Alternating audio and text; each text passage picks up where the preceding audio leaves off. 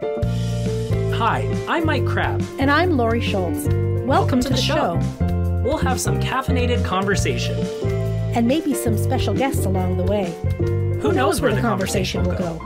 You're out for coffee with Mike and Laurie. Hello, friends, and welcome to a new outdoor episode of Out for Coffee. With Mike and Laurie.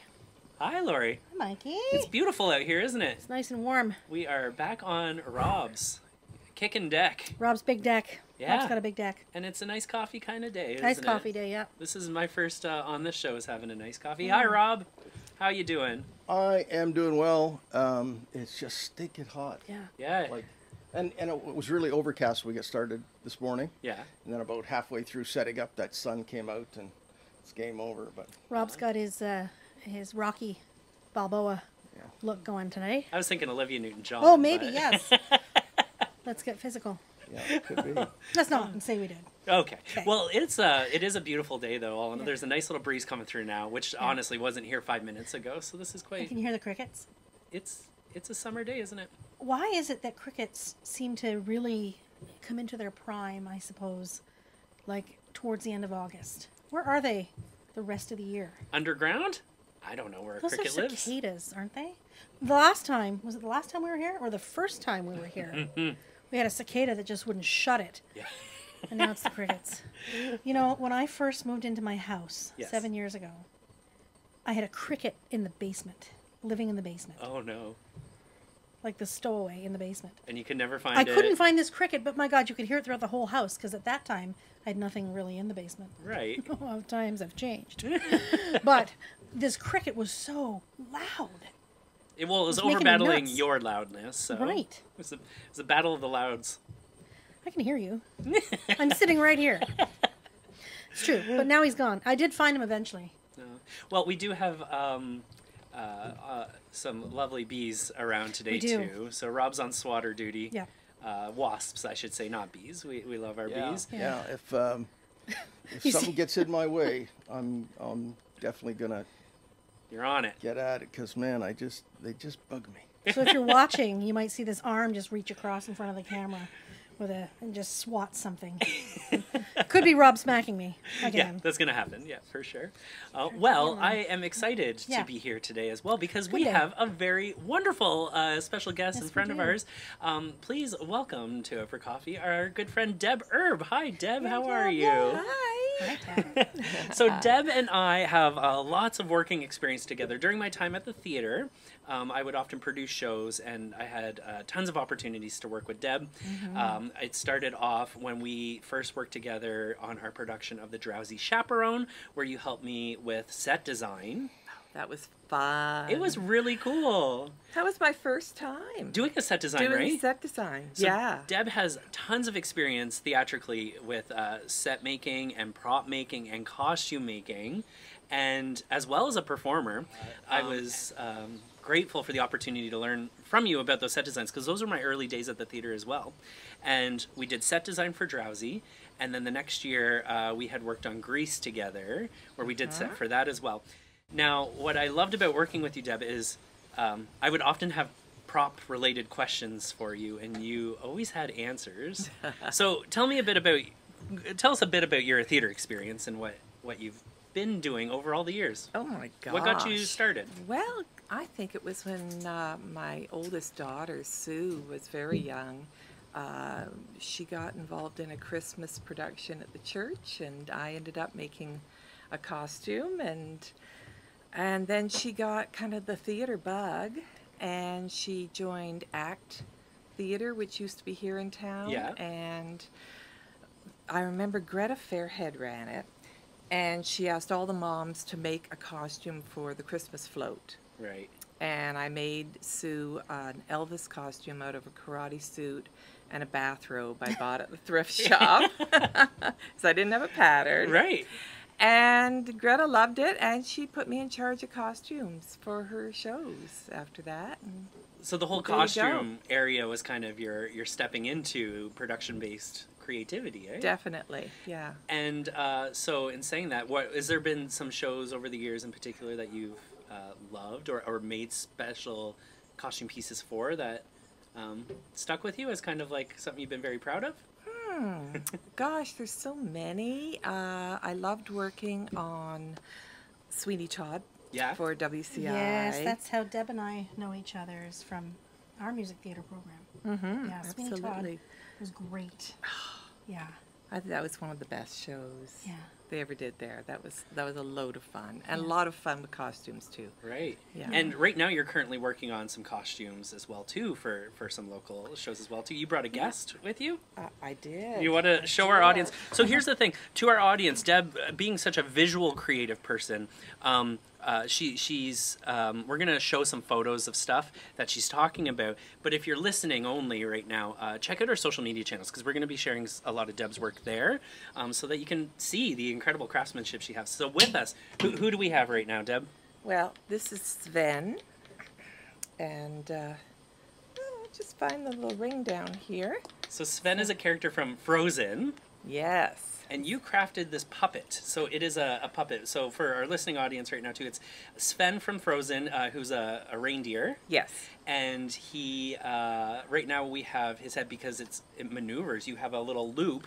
When you pull on it, he moves his mouth open and closed. Mm-hmm. That's crazy. And it looks like it's to scale, like actual reindeer head size. Yeah, I tried to make it kind of like reindeer. And there actually is a whole body that goes with this. Yes, I've seen that. I've seen you post that on your, is it on your Facebook? Yeah. Just the evolution of Sven as it's gone. It's great. So I'll say one of the things that I've learned in my time at the theater is there's this 20-foot rule. When you make something, there's some forgiveness in the crafting of it, because the audience is kind of far away in the lighting and stuff like that, right? So sometimes little imperfections can get lost when you are looking at it from a distance.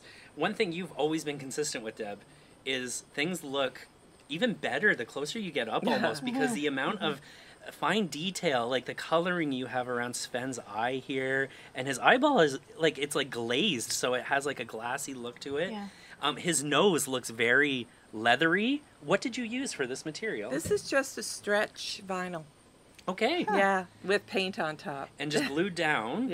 And so I'm guessing a lot of the base to what we're seeing right now is probably some pool noodle and foam and stuff like that. Oh, I love me some pool noodle. Deb can do anything with a pool noodle. I'm going to talk really quick. When we were doing the Drowsy Chaperone and your job was set, we needed like a 20-foot long Chinese dragon that was coming out on stage for 30 seconds. Like, it was a moment.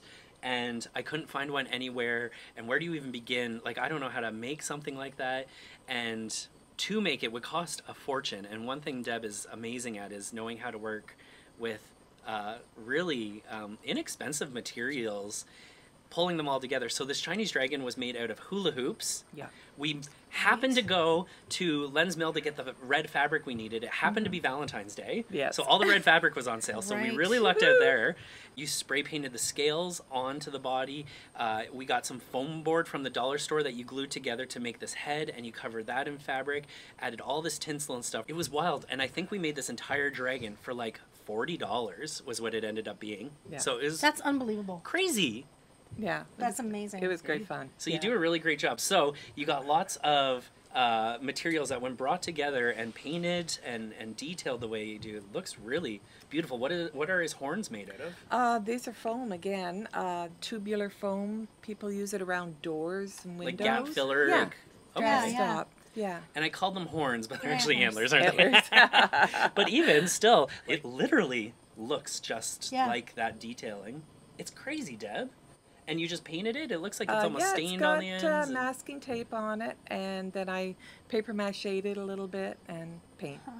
Incredible. Now, I would find that something like his jaw moving up and down with this wire pulley system you have, that's got to be tricky figuring out the mechanics of something like that, would it not? You know, there's so much stuff on the internet to do a simple drawstring puppet. Okay. That I just sort of... Some Yahoo.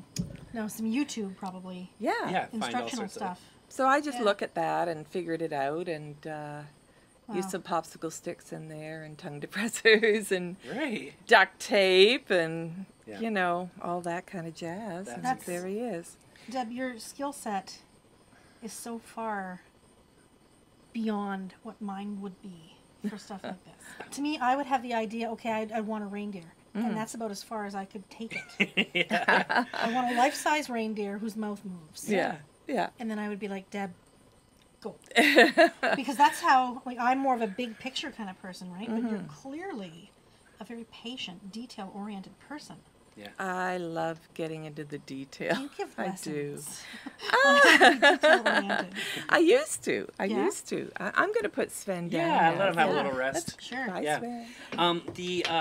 One of my big lessons in my time at the theater too, I was doing Aladdin, which you weren't involved with at the time, and it was a couple weeks before, and I did need a hand with something, and you had come in, and you helped me with this one project, but you saw, maybe this other set piece needed, like the Sultan's chair needed just a little yes. something, and you brought your daughter Jenny along with you, who is also incredibly talented artistically, and the two of you went to town, and you're adding fringe onto the carts and like all these things that, it looked good as it was, but suddenly you have all these fine details put into it, and that was a lesson in me of saying, okay, what else can we do? And not just being okay with what you have, like, because you can always do better, you can always push yourself, and often, especially at a place like the theater, there's an inventory, like we have a costume room filled with, beads and stuff like that are at our disposal. Let's go look at the inventory and see what we have. So, ever since Aladdin, I had put a little extra care into those finer things, because people notice, and it really makes it really wonderful. So what happens to things like Sven and like the big Chinese dragon and like the various props that you make over the years? What happens to them when the show's done? Well, they belong to the theater, Okay. and a lot of the time they're just taken apart because I'm sure the Chinese dragon's no longer with us. There's just no room to store. Which is unfortunate because you never know when you could use a Chinese dragon. One of the great things about Oxford County is we'll often reach out to other theaters to say, listen, we have this great thing, we can't keep it anymore, who would benefit from having this?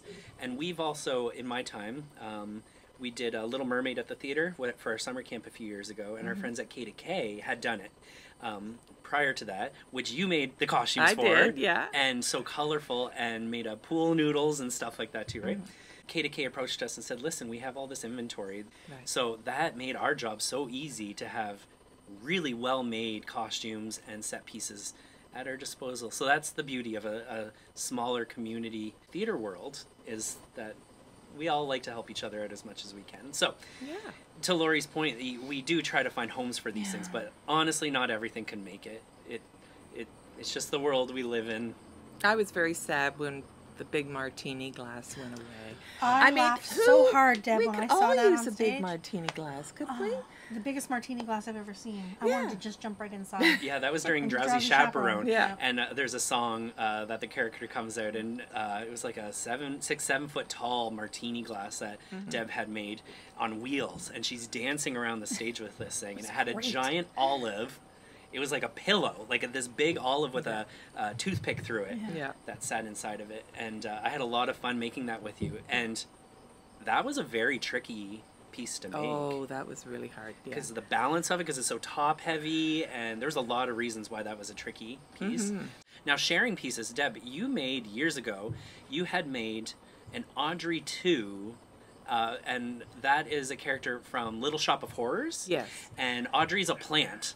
That starts off as kind of a little potted plant and craves humans. Oh, yes. And As they do. Seymour has that's his plant, and he is pulled into feeding Audrey 2, which is the name of the plant. And Audrey grows. And so tell us a bit about your experience of creating an Audrey 2. Oh, that was one of the biggest jobs I've ever done. And there were actually 4 puppets for Audrey 2. There's the little baby one in the coffee tin. And then there's one where the actor has his hand up through the pot and manipulates the mouth of the puppet. And he has a real arm holding the pot, and then you put a fake arm through a jacket Right. and glue it to the other side of the pot. So it looks that- like it's his two hands holding the pot, but in reality, one Exactly. of his hands is actually up inside the pot. Yeah, and then the third one is an actor inside a giant pod, and he manipulates the pod with his arms, and his legs are vines, and he's sitting on a pot. Okay. And then the last one is enormous, and it's big enough for when the jaws open up for a body to be eaten, and Because the performer goes in. goes right in in through the the mouth. mouth. Yeah, so it's massive. It's a massive It'd be piece. incredible to see. And Yeah. your Audrey, too, has traveled Canada, has it not? It's been coast to coast. Yeah. Yeah, all over the place. I think about 7 different theaters now, and You got to be so proud, like, to I'm- know that so I'm many really people are able proud. to enjoy your work. yeah, it's pretty exciting. I keep track of where she's at. Yeah. What she's up to. What and- she's up to, where she's going next. eating all the people she needs, Yeah, and- and I get a lot of requests for it, but you know, it's no longer mine. Yeah, so you can tell them where So- it is so they can try to find her, but Right. it's not up to you. That's right. Which has yeah. got to kind of sting a little bit. Like, 'cause It does. it's still yours. It is. It's hard to let them go. It's your baby. Yeah. Oh, interesting. You also have some experience in prop making, and earlier I was talking about the detail of things. So I heard that you were in a show a few years ago, Dixie Swim Club, I think is what it Oh, was. yes. Yeah. And you had made a basket of blueberries that was all faux, like it was all prop. It was not Yep. real food, but people were actually coming up intending to eat yes. them because you Oh yes. individually painted every blueberry in this basket. I did. What? I did. So this is what I'm saying. Like from an audience, you wouldn't really notice that, but it reads incredibly, and especially when you can trick people at close range. That's a skill, that's right? amazing. I do remember too when we did Grease. There's kind of a rec room scene in the basement, and they're having a little party and stuff. And they had a bowl of potato chips. Now, as a producer, you're like, oh my gosh, there's gonna be crumbs all over the stage, and they can kind of be greasy and like all these things. And you don't want an actor like on stage. Or God forbid, choke on something. So anyways, you had a bowl of potato chips, and I believe it was really just like a crinkle cut plastic sheeting. Like maybe you'd put Exactly. it like in a drawer or something like yeah. that. It's a liner. Yeah. Yeah. And you cut them out, I believe, into kind of potato chip shapes. And didn't you kind of like melt them in a way so they kind of form, like they kept that You didn't curve to even them? need to do that. No, it they just didn't- are the easiest prop to make. I love making Really? potato chips. Yeah. So you just spray it lightly with an adhesive, which makes the plastic paintable. Right. And then you put a thin glaze of color on it with a little bit of shiny varnish. Let both sides dry, but you still want it to be kind of a little bit translucent. Right. You know, so. And the roll of this liner plastic holds its shape, so they actually curl naturally. And just throw them in a bowl, and they look just like potato chips. How do they taste? Oh, not good. I'm still Checking. chewing on it. It's not going down. I used to run faux food prop making courses in Stratford. Right. And every once in a while, we'd have some kind of a fundraiser and display table out. And I'd always put a box of my Rio Thompson fake chocolates out. And almost always, by the end of the night, I'd find one of them with a bite mark in it under the table. I bet. Yeah. Under the table? Yeah, Like, oops. yeah. How'd you enjoy that styrofoam? You know, ooh. Oh, that's funny. Yeah. In your time at Stratford, I believe you also did a series of mask making workshops. Yes, yeah. Tell us about that. Oh, that was a lot of fun. It's bet. not the way I make masks now, because they had this wonderful thing called a vacuform machine Okay. that would melt plastic. So you would take a, well, if you were working from an actor, you would actually do a plaster cast of their face. So you had everything in the right position, and then you would get a shape of their head, and you would put plasticine over it Okay. and sculpt your wolf head or whatever kind of creature you were making. And then you'd put it in this machine, and it would melt plastic right over top of it and give you this wonderful hard shell. And then all you had to do was, you know, paint it up or add fabric. And also you made some interesting masks for the Embro Thistle Theatre. Did a show called Kai the Barbarian a number of years ago, and there were they were like masks on sticks, I believe, but Right. they were very large, exaggerated human characters. I remember seeing those masks and thinking they were quite incredible. they were great fun. I went to the dollar store, one of my favorite places to get supplies, and I got these giant skulls. And I just took foam and stuff and I carved into them and I added foam to them until I kind of made faces Right. out of them, and paper mache'd the whole thing to give it a nice texture and painted it up. Yeah, But it's really cool. yeah. I think you used yarn as the hair and Yeah, stuff like that. all sorts Just of stuff. your ability to vision, to have the vision to envision how to do it. Yeah. Like, I would be somebody who's like, okay, this, again, the final product that I want to see. But I would have no idea Where do you even how start? to get there. Well, and so often too, I would have a set piece or prop in mind, and I would be trying to figure out how I would do it. And I would have this is how Mike would do it, and then, but Deb, do you want to come check my work? Like, how would you, like, does this make sense to you? And you would often go, oh, there's so much easier way to do this and that, Mike. And then you would show me how it would be cheaper to do it this way and easier for the performers to use and all sorts of stuff. Yeah, so your masks are something else. Going Mike, back, yeah. Mike, do you mind my interrupting you here? I wanted to ask. We just heard about what was the easiest. The chips were the easiest. Can I ask, what's the most difficult thing you've had to create, or the most difficult process or prop you've had to create? Well, honestly, building Sven, I think, is one of the hardest Really? things. Yeah, I've had to make a life-size reindeer that can walk across the stage. That's amazing. Head can move, And a can single talk, performer as well, too. and a single child performer. So I had to make it very lightweight and somehow make it comfortable and not too intimidating for them. So Wow. Cool. yeah, that was tricky. Very cool. Can I say one of the best costumes I've ever seen? And I mean ever. Not just your work. Ever. Was Ursula the Sea Witch. And WCI did The Little Mermaid.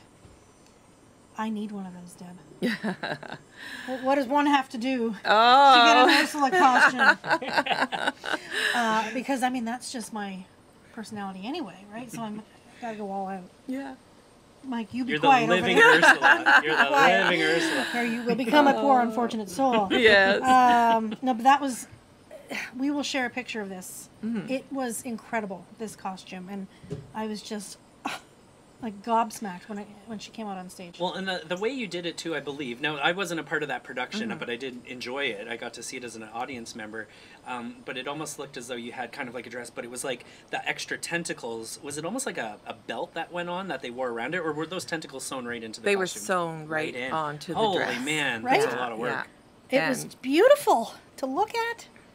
And I had to just- make them very lightweight Yeah. and wired so that they would curl up the way they need Yeah, to. it was just amazing. And part of it too, for a show like Little Mermaid, it was double cast, which means there's two performers playing Ursula on different nights. So It's two dresses. is it do you get lucky that both performers get to wear the same dress, or do you have to make two of those? It depends. Right, on It the depends performers. on the size. I did design it so that both of the girls could wear Oh, it. that's I good. had a lace-up back on the side Okay. and lacing up on the side, which I thought kind of went with the design of the costumes in Yeah. that time period anyway. So that made it a bit easier. But I'm always praying that the director will cast a double cast with people who are somewhat Similar. similar. Yeah. I want to also share. So Deb and I was that September? When were we in our show together? It's October. Oh, Was that October? Yeah. Last October, 2022, Deb and I were on stage for the first time together. We were. We were in Calendar Girls, and Deb, you did such a great job. Your character in that played. I believe we talked about Calendar Girls at Yeah, the time, we did. and the performers having to be on stage, strategically placed behind things, but for the most part nude. Yeah. And just having things placed so the audience couldn't see. And your character was shy. She did not want to do it at all, did she? No, Ruth was very reticent. Yeah. But she kind of blossoms at the end of the show, which was my favorite thing. And you did such a beautiful job. Your character kind of has a pinnacle moment where it's a realization, and she's kind of telling somebody how it is, and very out of character for Ruth, but that was how we knew she was finding herself. And yeah, it was you did a really great job of that, and I would love to perform with you again one day. Out of the things, if you had to be involved in a production in one capacity, and would you prefer performing, like, is there one of these things, performing, costume, set, props, is there something you're like, I would be first in line for this part of it? Well, I'll surprise you. I love stage managing.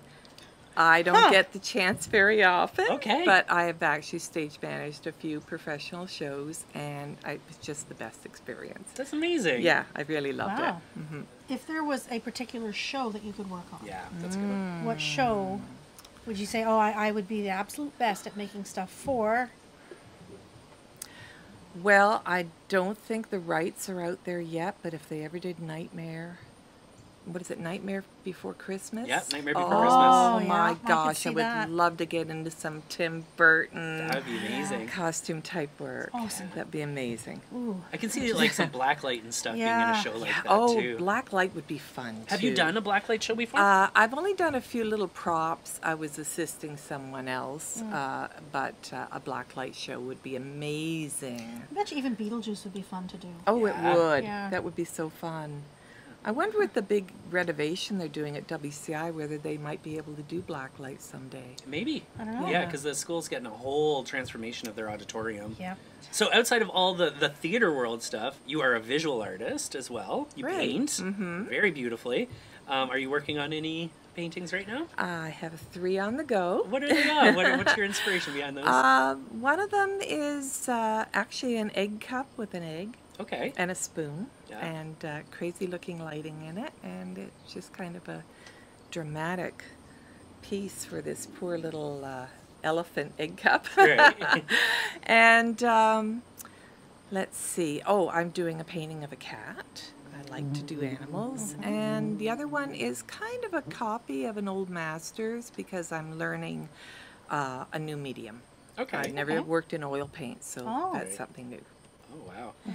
Well, Deb, I'm really grateful for your time with us today. This has been such a treat. And so when is Frozen opening? I don't have actual dates yet, but I believe it'll be in May of 2024. Okay. Oh, so you're getting nice and ahead of all this I stuff. am, then. because I'm going to be so busy with Bye Bye Birdie Yeah. for WCI. So And so the Bye Bye Birdie that you're working on at WCI, that is in December. yeah, So keep an eye out for that. And what are you doing for Bye Bye Birdie? You're doing costume and set. costumes and set. Holy moly. Well, thank you so much for joining us today, Thank Deb. This you. has been such a pleasure. And we look forward to working with you on other theater-related things in the future. To our audience, thank you so much for joining us today. Rob, thanks for having us out here. This has been a great time. Thank you. It's been my pleasure. Nice to have everybody out. Nice to be outside and enjoying the sunshine. And Yeah. even though it's hot, but it's still, I still like it. I'd also like to thank the Wasps for contributing as well today. Yes. Yeah, we got lots of those Yeah. around. Adding to that's the for sure. ambiance That's of right. it all. Keep it I saw one exciting. walking in Mike's hair a little bit Yeah, ago. I think it's still in there. Yeah, so, special guest. But yes, thank you to our audience for joining us, and we will see you next time on Out for Coffee. With Mike and Laurie.